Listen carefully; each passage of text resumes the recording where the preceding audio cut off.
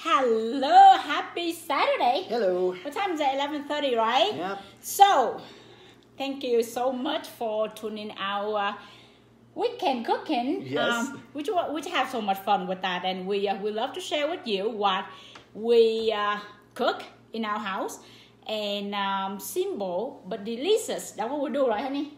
That's right. Make it easy. Always simple, but very tasty. Yeah, so we just like, okay, so today we will share with all of you how to make homemade pho, because this is one of the meals that Americans like. Yeah, and a lot of white people, a lot of Americans, they call it pho. They say, oh, well, hey, look, it's a pho shop. It's not pho. It's pho. Like a question, pho. Yeah. That's how we say it. Hey, Mickey. Thank you for tuning in. So anyway, let's start it. So here, what I will do today, I will not show you how to cook on the table, because it takes time to cook a little bit as well. It doesn't take too long. But here the thing, I show you two different versions. So today, what do? I will we show you how to cook a beef. That's a beef pho, right? You can do like chicken noodle soup. It's like a pho, chicken pho. Yeah. For chicken. And vegetarian if you like. And vegetarian if you like. So today we show you several of those. But like I say, I will not cook on a table, but show you how, step by step, how to do it. They have two different versions, okay?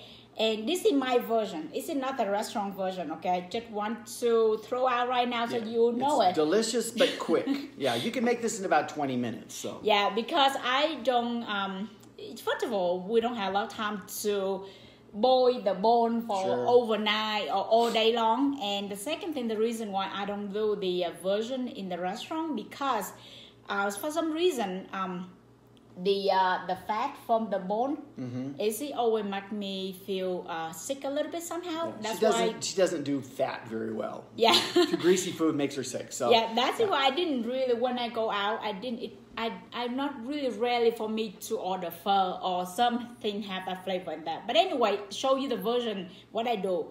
But I tell you the version of the restaurant as well.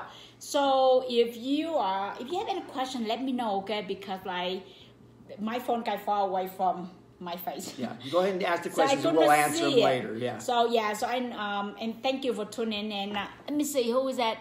Ashley, thank you for tuning in. So here's the thing. So first of all, you need some ingredient for pho, because if you don't have ingredient, you cannot do it, right? So let me share with you what is the version of the restaurant.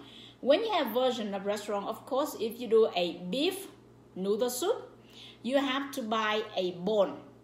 Okay, and you boil them. And of course, after you boil them, you put some flavor, and then you put like ginger, you put black pepper, you put garlic, and you put anise seed. Anise seed, and you have to have a cinnamon as well.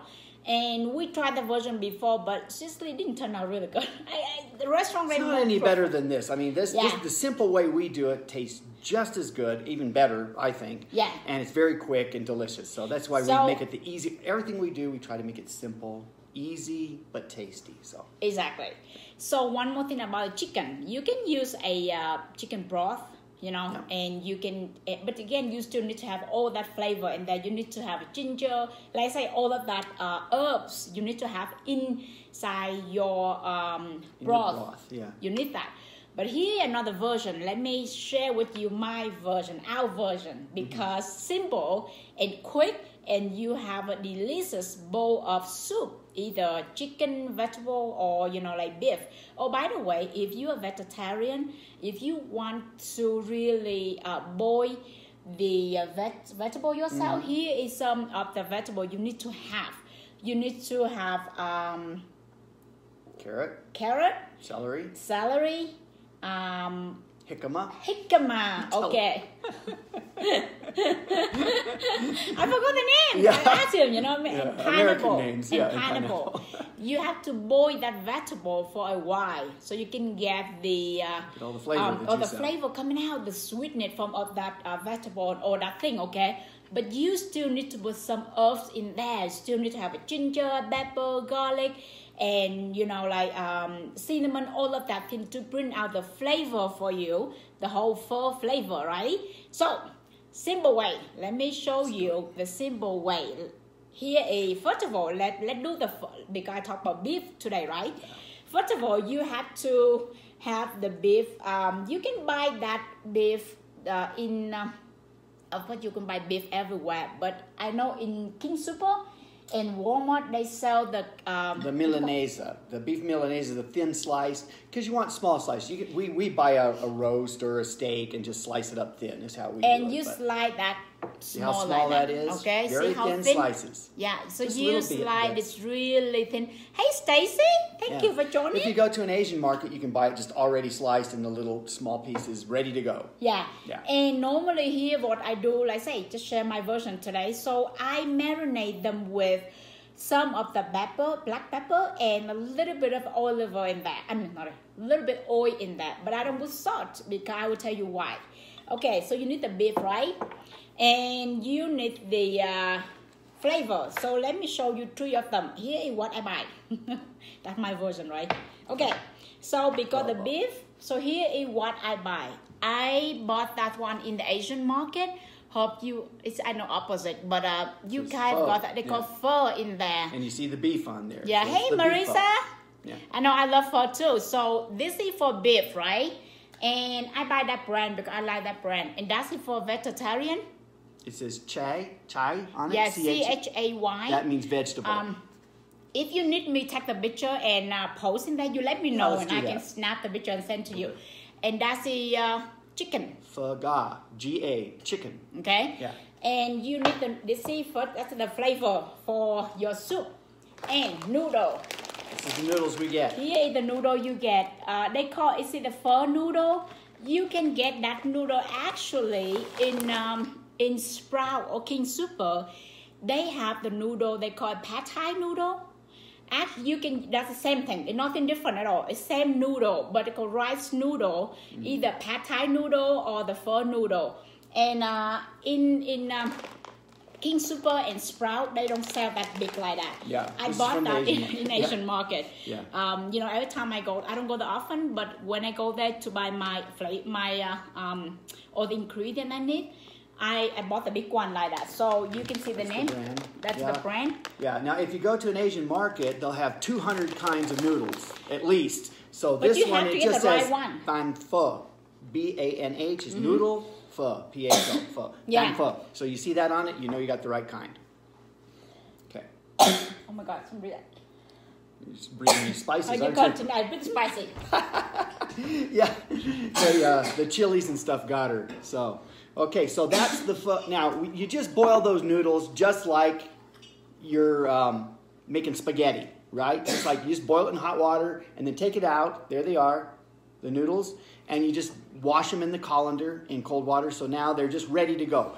They don't have to be hot because you already cooked them. But when you put the hot broth in, you put the noodles in your bowl when you're ready to go. And you pour the hot broth on. And then it's steaming and ready to eat. I'm sorry, the spicy got me back. Yes. So continue with the noodle Tony talking about. My hand clean, okay? Yeah. So this is when they turn out like this, right? And again, like you do with the spaghetti. Try them to see if it's done yet. Yeah, just taste it. So they will not like too soggy or they too chewy and you cannot eat them, okay? And you rinse them with a cold water after you boil them. And you don't need to put the oil when you boil at all. They turn out really good without that thing, okay? This is how they look like when they're done. Okay? And that's it. So here, what does that? And this thing, when you eat pho without this herbs and what including the pho, they don't turn out like doesn't pho. Taste good, yeah. Okay, so Sprout, I believe you can buy Sprout in King Super or Anywhere. Sprout. They sell it everywhere. Yeah, everywhere. Just sprinkle them on. Sweet basil. Here is Thai basil. Here you have to know. They have a different basil. Is it for a Italian basil? I remember when I came here. Italian basil's not the same. Tony's mom told me, yeah, we have a sweet basil in the backyard because I want to cook pho for them, right? And I said, yeah, that's great. We went there. I picked that. I said, it doesn't taste the same. And they keep telling me, is it basil?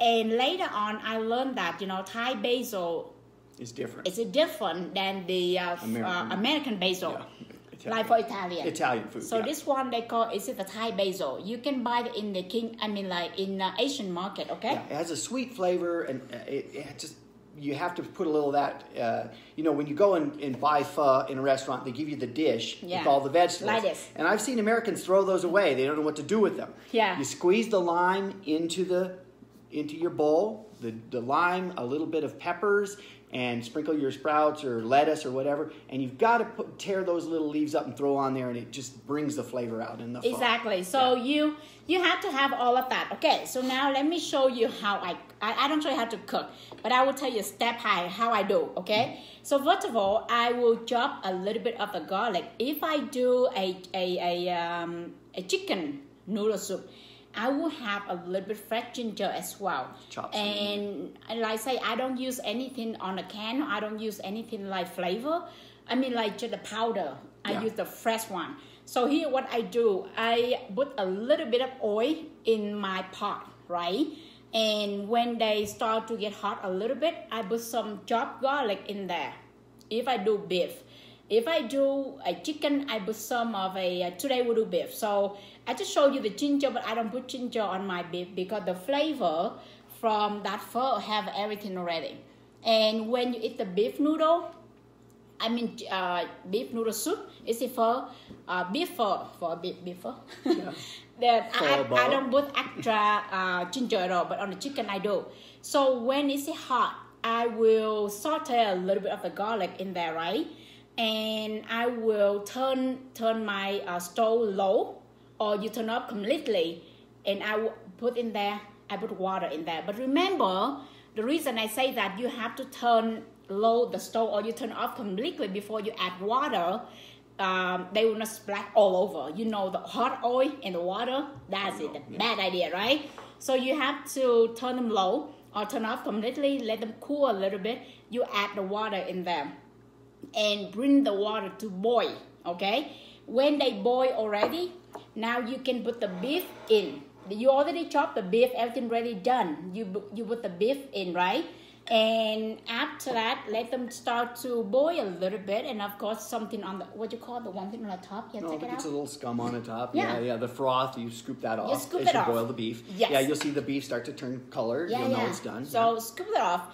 And after that, I will put the whole thing. 1 cube. The whole thing, that whole package? The whole package. Okay. So they have a 4 cube in that whole package. I use 4 though. It will be around like 5 serving, okay? Yeah. When you the whole thing. For 5 serving of a pho, right? And when it's done, now you can, try the flavor to see that if you need more or not. Normally I put 4 first, and if I see that if that day I put so much water in there, or I add too much beef, I will add one more small cube in there, okay? So when it's done, it don't take too long because you don't want to boil the beef to death, right? You don't do that, just boil a little bit. And when it's done, and your noodle already done, right? Noodles in your bowl, waiting. Noodle already in your bowl, and now what do you do? So here is, let me show you in here. Okay. Yeah. It's the white onion. White onion, yeah. That's cilantro, and that one is a green onion. Mm-hmm. So here what I do, I put a little bit of a green onion on the bowl. Mm-hmm. Okay. Sprinkle on your noodles. And some cilantro. Mm-hmm. And some of a little bit of white onion. A little bit white onion. Yeah, and you notice she doesn't put the onion in with the pho while it's cooking, not with the broth, because it'll get soggy. Yes. So you just sprinkle it in here, and then you. But remember, the onion when you slide, they have thin to be slice. thin. You see how thin they look. Sliced, yes. So they're not too chunks. strong when you do it. Okay, so that's what you do. So now you have that bowl look ready like this, ready to go, right? And now you just put your. Ladle the juice right in? Yeah, just the beef and all the things you layer in there. So it's really easy, but like I say, it just takes time to cook, and I don't want to show you on the table, it'd be boring for you to watch all of that. Then when you're ready to eat it, you squeeze your lime, throw a few peppers in. Now we use these Thai chilies. You don't have to. We chop those up. It adds good flavor. This is traditional. Most pho restaurants in America, they don't use these. They just use jalapenos. And you can use jalapeno, chop them up and just throw a little in there for flavor. Or we use this hot sauce here too. Yeah, okay. Sriracha. So when you eat with, what do you need for for flavor in there after you're done with your pho. You put some hot sauce in there. I use Sarah, what's it called? Sriracha. And that's what I do. Simple, just like really that sriracha a little bit in there. And I put some of a sprout and sweet basil, a little bit lemon and limes, and a little bit pepper. You can use jalapeno, so you don't have to use that pepper because it's so hot. That's the reason why you see every restaurant in America, they don't serve you with a Thai chili because it's really hot and people, they cannot handle that. And of course, it's too hot, it really... no, you can't taste it. You cannot taste anything. But we just put a little bit. Yes, not a lot. Like it, just show you that thing. Yeah. So, that's what we want to show you today. It's simple, right? Yep. And again, if you need me to take a picture of that... we'll take pictures of that. That flavor in there, I will take a picture and I will put in the comments. So you will know where to buy though. And the noodle, the same thing. You can buy in King Super. You can buy in Sprout, have it. Or you go to Asian market. So if you have some Asian market near you and you just go there and buy that stuff and be ready. Whenever you want to eat pho, whatever kind of pho you want, you just, add on. And if you're a vegetarian, you can add more of a veggie in there. Oh, about vegetarian, okay.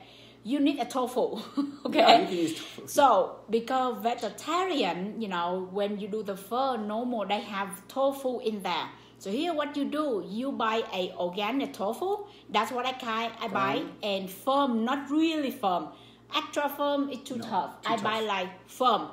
And you fry them. But when you... Chop it in cubes. Yeah, not in the cube. You keep all your kind long...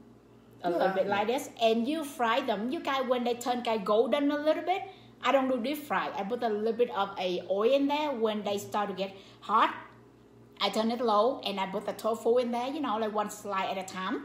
And when you cut the tofu, not too thin, but not too thick. Okay, it's like half inch, like this. Okay, so basically, like they are that side, the side of that cube. You can see right there for the tofu. That's what normally I do. Okay. And when you fry them already, you take that out, okay?